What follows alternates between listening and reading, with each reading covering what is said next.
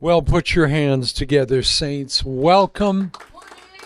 We welcome you in the name of Jesus right now. Welcome, welcome, welcome. Oh, my goodness. Are you hungry today? I hope you are. I hope you're ready to feast. I've got a wonderful, wonderful word today. I just want us to settle for a moment, though, because the presence of the Lord is here today in a very tender way, very precious way. And it's always good to acknowledge His presence, isn't it? Thank you, Lord Jesus. We welcome you, King of our lives, King of our hearts. We bow before you, Mighty One.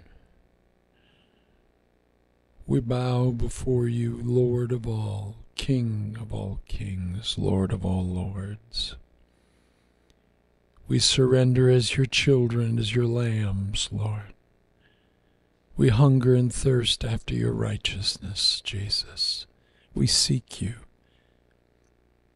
We seek to honor you, to bless you, and to bless your precious ones, Lord. Give us your love today. Give us your Holy Ghost today, Lord. Heal our hearts wherever they need touching and mending, O God. You are the mender, Lord. You split the nets with fruitfulness, and you sink the boats with fruitfulness, and we invite you, precious Holy Spirit, to bring such healing and fruitfulness and blessing to us today.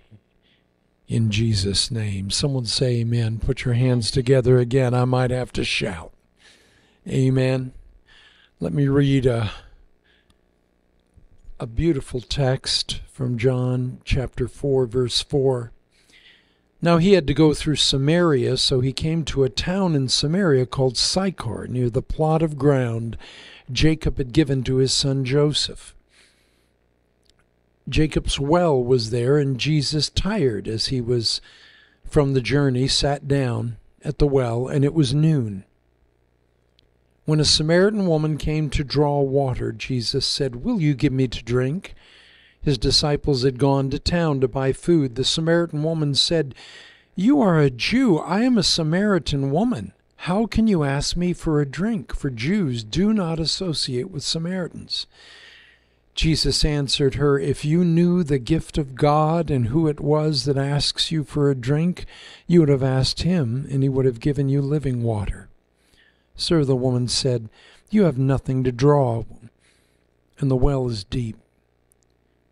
Where can you get this living water? Are you greater than our father Jacob, who gave us the well and drank from it himself, as did so his sons and his livestock?" Jesus said, "Everyone who drinks this water will be thirsty again, but whoever drinks the water I give him will never thirst.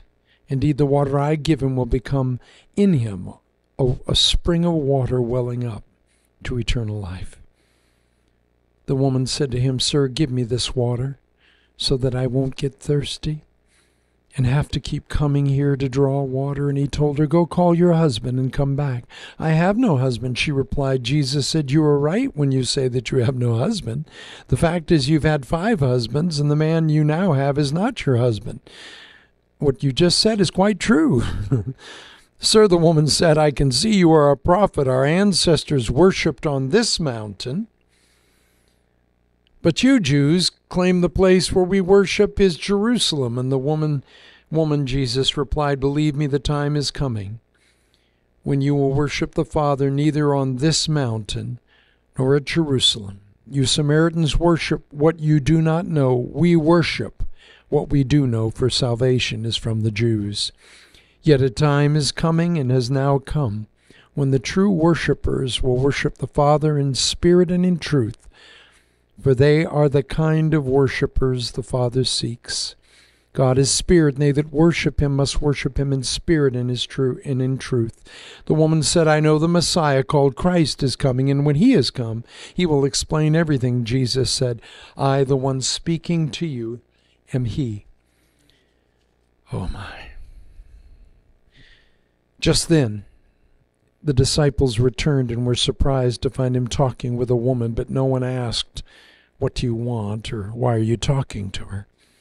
Then, leaving her water jar, the woman went back to town and said to the people, "Come see a man who told me everything I have ever done.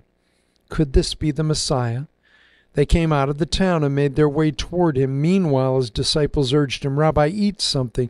But he said, "I have food to eat of that you know nothing about." Then his disciples said to each other, "Could someone have brought him food?" "My food," Jesus said, "is to do the will of him that sent me while it is day, and to finish his work." Verse 39 says, "Many of the Samaritans from the town believed in him because of the woman's testimony. He told me everything I ever did." So when the Samaritans came to him, they urged him to stay 2 extra days. They said to the woman, "We no longer believe just because of what you said. Now we have heard ourselves, and we know that this man really is the Savior of the world." May God bless the reading of his holy word. It was the Samaritans, the outcasts, the renegade men, women, boys, and girls who had mongrelized the Jewish race that came to an understanding that Jesus was the Savior of the world. Not just of a strict denomination, not of any one narrow nationality, not locked in any box or any drawer, but that he was the Savior of the world. And Jesus opened the lid of his heart and revealed, first of all, that he was the Messiah. First time he's ever said, "I that speak unto thee am he." And he says to them,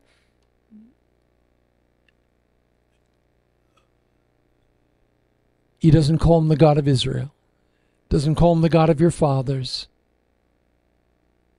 the mighty God, the almighty God. He says, "Your Father." He is God and Father of all. Not just Jews, not just Levites, not just priests, not just whatever your little group is, bless us for and no more. But whatever box you have, you find an empty box because Jesus always jumps out of your box. You can't box him in. You can't fit him into your specific doctrinal spectrum alone because he jumps out. Behind this encounter with this precious woman is a vision of the worship that God accepts and that God seeks. And it's not predicated on place or certain relics or any one location, but it is literally no tradition, but in spirit and in truth alone, because God equally and everywhere, whoever will, can receive, because he's the Savior of the world. Did you know that God loves you and your group, but he loves everybody else that's never seen your group, doesn't know anything about your group? Now, last week we began a series called Jesus in a Racist Culture, and we looked for a moment at the root causes of this tension that we see in John chapter 4, and it is a huge tension. And whenever you run into a racist tension, and then whenever you run into where people want to bait you into political arguments, you're always going to be dealing with some degree of human hatred and tension. And last week we pointed out that in 722 BC, when the 10 northern kingdoms, the 10 tribes to the north, were taken into Assyrian captivity, the land was resown with Babylonians. and with pagans. And the few people that were left in the north intermarried and intermingled with all of the pagan peoples and the idol worshipers that were brought in, and they literally gave birth to the people hated in the time of Jesus, known as the Samaritans. You couldn't think to a Jew of pure stock and pure descent anything more contemptible than the origin of the Samaritans. Their view of Scripture was wrong. Their view of biblical history was wrong. Jesus actually says, by the way, you guys don't know what you're talking about. When it comes to, they only took the 5 first books of Moses, the Pentateuch. They rejected all the rest of the Old Testament. They believed only in certain relics and specific locations that were in a certain part of the land, in Samaria, but they poo-pooed everything else. Anything that came from the house of David, nothing. Worthless. And so they would pick and choose. Their view of God was faulty. Their view of theology was faulty. Their view of the Bible was faulty. Just pretty much Jesus said, everything you folk believe is wrong. But God loves you. Do you know how much of your theology right now is technically wrong? Right now. I'm still sitting with you. Mike's still sitting with you. God bless Mike. Did you know how wrong you are right now? Just wrong on so many fronts, politically and otherwise. Just opinions you've formed through osmosis, the brother of Moses, and just sort of put it together, and you've just always believed that way in this family, and you're wrong. You know, if you ever stop to think how wrong you are in so many areas right now, I think only then would you realize how loved you are, how desperately and lavishly loved you are by the Father. Because the Father doesn't look down and just see the Levites and the priests and the denominations and all these folk. He sees everyone, and He loves all of His precious children, despite their pedigree, where they've been, what they've done. Now, of course, you think you're very liberal. Of course you do. You think you're very liberated. You think you're very forward thinking. But you know what? You have boxes right now. You can see narrow. You're so narrow-minded you could see through a keyhole simultaneously with both eyes in some area. We just have to press it and find your little tick-tock. We got to find your little thing, you know. My favorite preacher, one of my favorite preachers that I've ever sat under all my life, he had a little tick. He couldn't do a sermon without mentioning something against the rapture. It was just his thing. You could never hear one sermon that he taught that he didn't make some comment about the rapture. And those of you in your robes up there on the hill waiting for the rapture, I don't think I have much to say to you. You know, and we all waited for it because it was always there. You just had to get it along with everything else. Come on. We all have a few little baggage here and there that people just sort of roll their eyes for a moment to get what my kids do. Well, everyone can be wrong.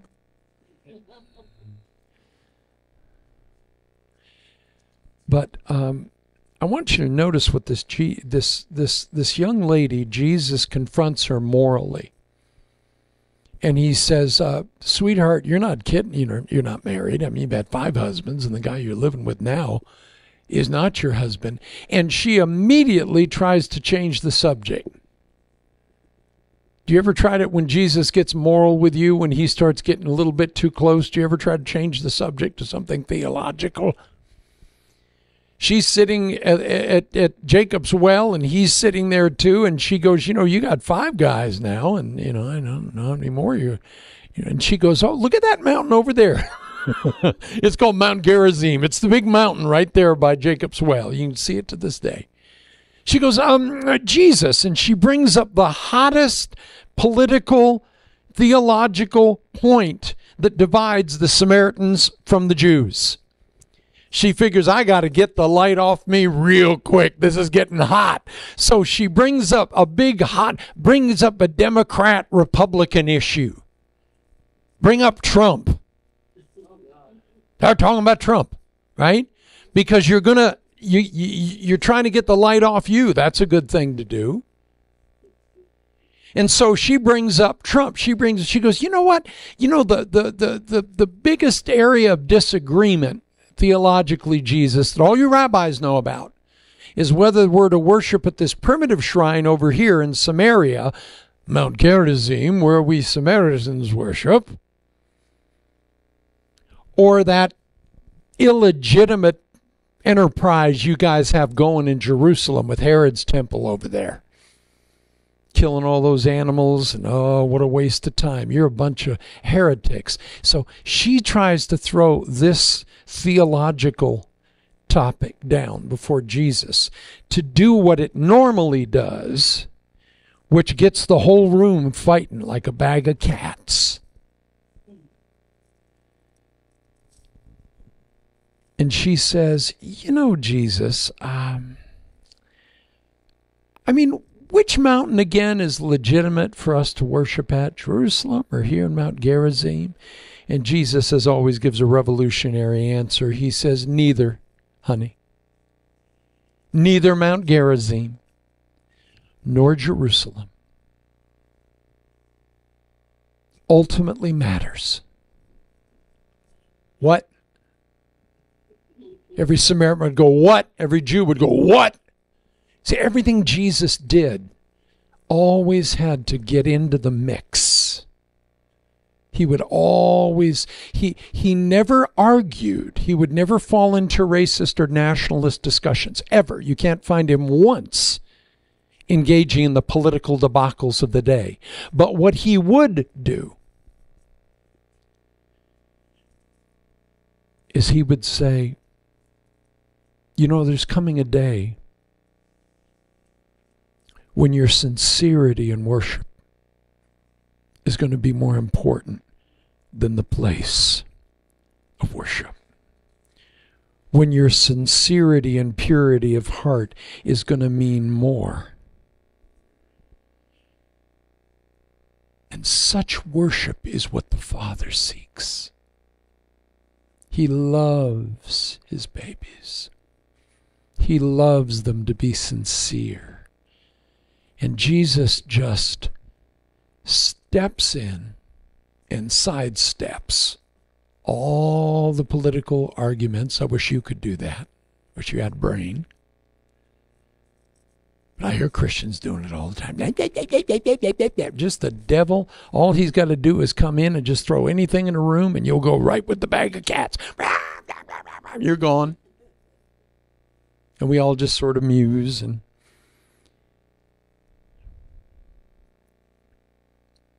God is the Father of all. And then she says, well, yeah, you know, I know this is a deep topic, and, you know, one day the Messiah will come. And he says, honey, I am the Messiah. The Father of all who loves you, who I just told you about, is here right now. And I'm the Messiah who loves all. And I'm going to die for all the world. I just jumped out of your box, and I'm here at Jacob's Well. Oh, beloved, can we jump out of the box and seize the hearts of men, women, boys, and girls? Can we not fall into political drivel and nonsense and immaturity and baby conversations? And could we just seek the hearts and minds of men, women, boys, and girls? Could we be like Jesus? Offend every group, put off every group, and let them know again the Father loves all of them, all of you, wherever you've been, whatever you've done, whatever your pedigree, whatever your past. Well, you don't know where I came from. Yeah, I do know where you came from. The Father doesn't care about boxes. He jumps out of every box. And by the way, they want to kill Jesus. This wasn't slight disagreement. They wanted him dead every time he opened up his mouth, because he dared to defy human convention. He dared to defy religious opinion. When it was wrong, he would not stand in favor of it. And he didn't care what you thought of him. And he didn't care. He knew you were going to kill him. He knew everybody was going to torture him to death on the cross. It was just a matter of when, and he was in charge of when that happened. He said, "No one takes my life from me. I lay it down. And if I lay it down, I can take it up again. So don't think you can crucify me 1 second before it's time." But until that time, he is constantly sharing the love of the Father with every outcast. But the Samaritans of all, they were the ones that didn't fit anywhere. They didn't even know where they fit. They were so screwed up as a group of people, they didn't even know what their value was. And Jesus has a heart for them. Isn't it something? He loves the Samaritans. All through the New Testament, he keeps mentioning the Samaritans. This is not a group of folks that you were to bring up in conversation, but Jesus did over and over again. Jesus just reached right in the center of the stoking hatred of his time, and he would just poke around till everybody started growling and screaming. And then he would throw them all off by not taking any of their points of view and saying, have you ever thought that God may love the Samaritan lady there as much as he loves your child that you adore? No, the Jews had never considered that. That God was the Savior of all? No, the Jewish brethren had never considered that as a possible option. Jesus said, consider it, because your Father loves everyone, and I'm the Messiah, and I love everyone, and I'm dying on the cross for everyone, every moral blemish, every cultural mistake, everything that you have no control over fixing in you. I'm dying for you too. Well, now, Jesus, don't go dying for them. Here goes the neighborhood. What is the group that you just will not allow God to touch? Oh, wait a minute.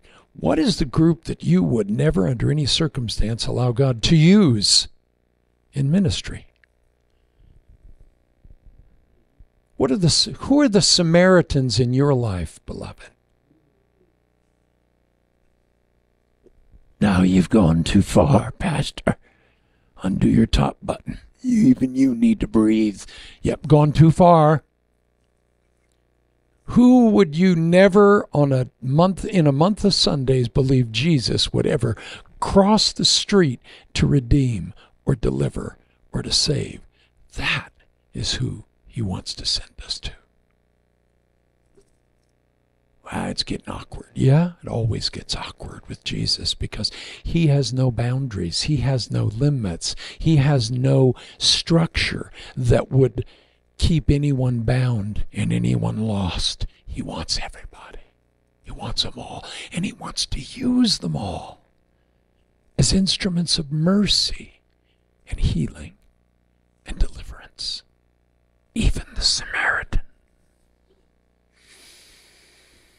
Did you know she came to the well at noon, the 6th hour? Did you know Jesus showed up at the well at noon at the 6th hour?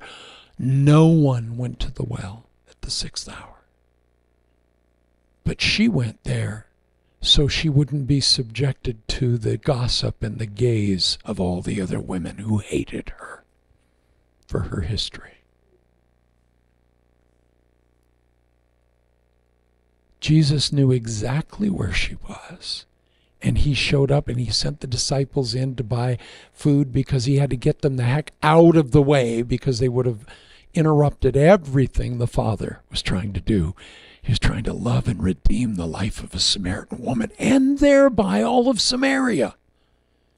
Did you know in the book of Acts, Acts chapter 8, verses 1 and 6, there the Bible talks about a revival that breaks out in Samaria, in this very place where the Lord Jesus spent 3 days.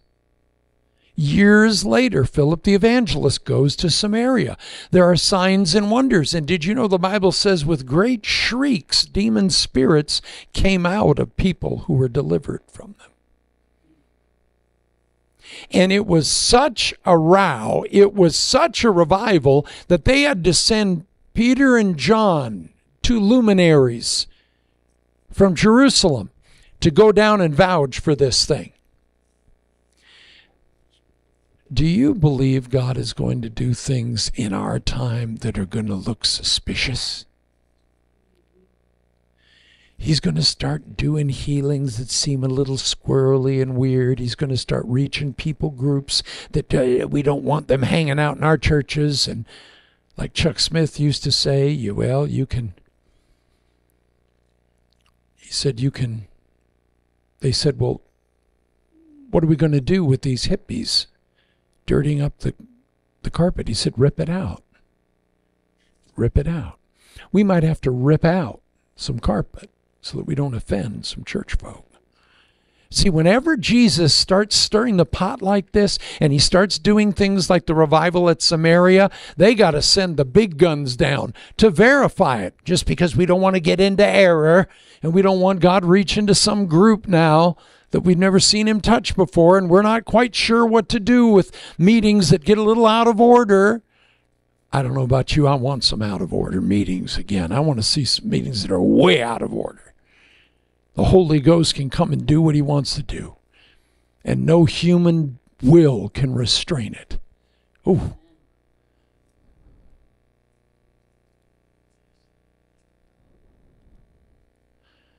I hope you love Samaritans. You know, Jesus puts up with people that we can't stand. We can't stand them.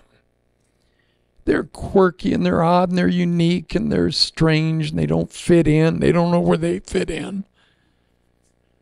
And he'll use them to do signs and wonders in a city that will shake the city up so much that the apostles have to go down and vouch for it. We got to make sure this is legit.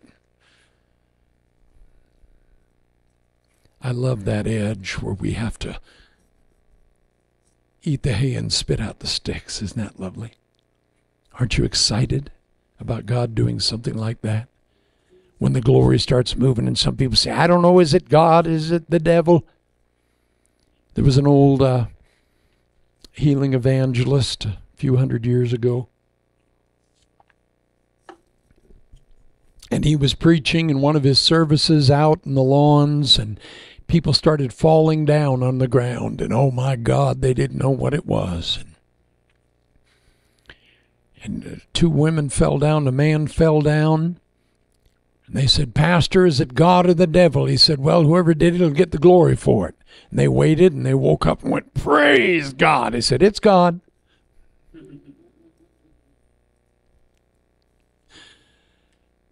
Have you ever read the history of revival? Things get messy.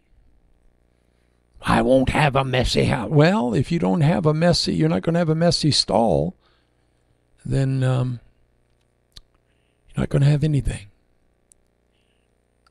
Because when you get animals that pull an awful lot of weight, they poop an awful lot too. So whenever you get any big animal, you're going to have to get poop along with the burden, along with the labor. It's going to get messy. Well, I don't like that. Well, good for you. That's why God usually has to move in other parts of the world, because he doesn't have to ask for your permission. I've seen signs and wonders. I've seen God move in Africa. I've seen the power of God in Nigeria. I've seen Bible miracles. And our limited groups over here go, well, it's just the devil, just making you think it's the Holy Ghost. Well, beloved, I don't know what your devil view is, but your God view has to be right, but your devil view has to be right too. There is no risk of Satan taking glory from the Lord Jesus Christ. When the Lamb of God and the Lion of Judah begins to run and move, it's not able to be counterfeited by the devil. Sorry. Praise his name. So, Lord, break through our walls. Where am I holding you back? Why? What won't I hear you say? What won't I obey you in? Who won't I talk to? What group have I written off? I was discipled by one of the greatest theologians of our age, and he was very strong in dealing with cults and occult, counter-cult ministry, and so on and so forth. And I mean, we got so frightened of cults sometimes we'd run and hide in our house and shut the door and lock the house. Loved one, we don't need to be afraid of anything. The devil needs to be afraid of us. We go in the highways, the byways. We're like the Father. We love them all. We're like Jesus. We're going to give ourselves to them all. We're not going to set our limits and our boundaries, and we're just going to say, come on in, everybody, come on in. Well, what's going to happen? Well, glory is going to happen. Revival is going to happen. And God will make sure that you get the grace that you need to survive. But it's time for us to put down all the walls. Lord, right now, Lord, if there is any internal resistance in us to anything your Spirit is prompting, anything that your Spirit is guiding, anything that your Word reveals to us, Lord.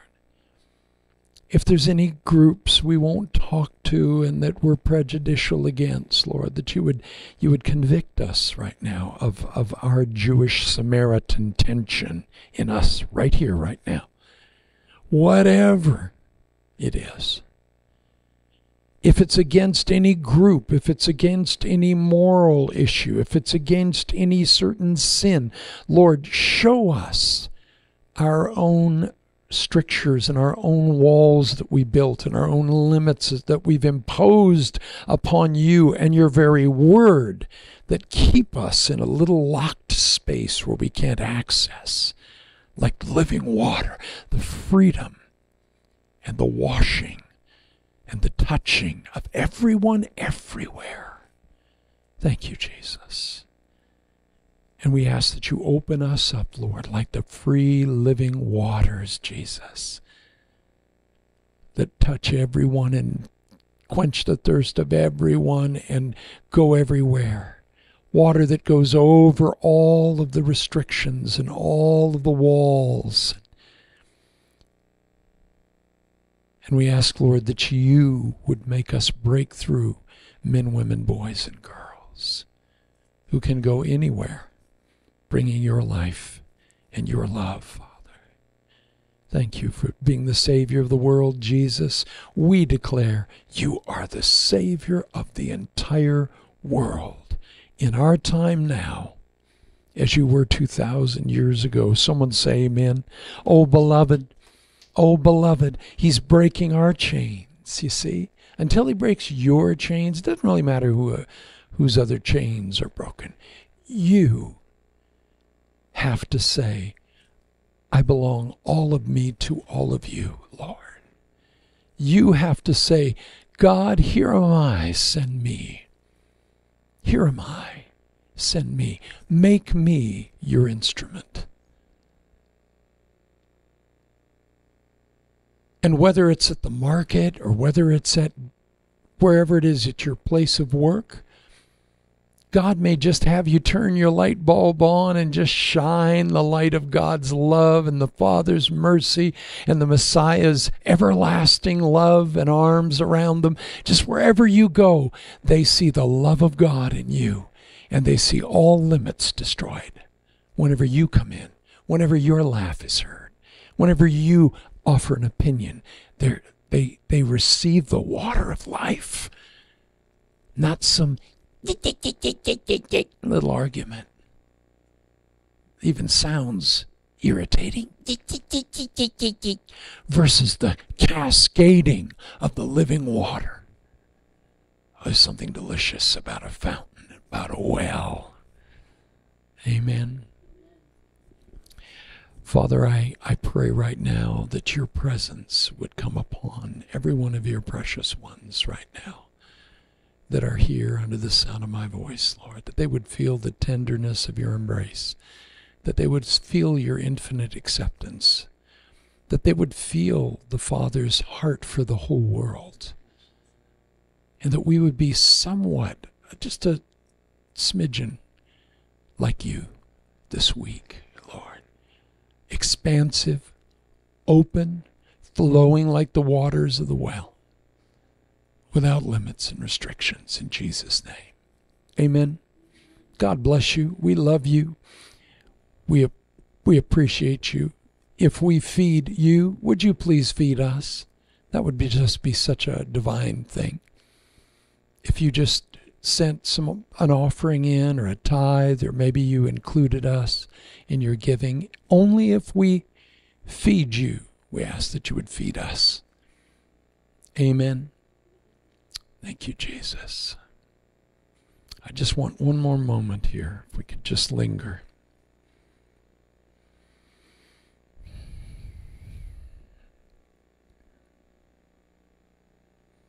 Just linger with me for a moment. Every head bowed, every eye closed.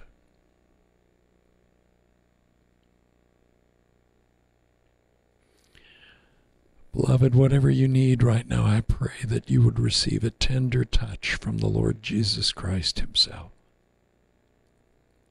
That he would come up behind you and that he would just gently touch you with a touch of affirmation, love,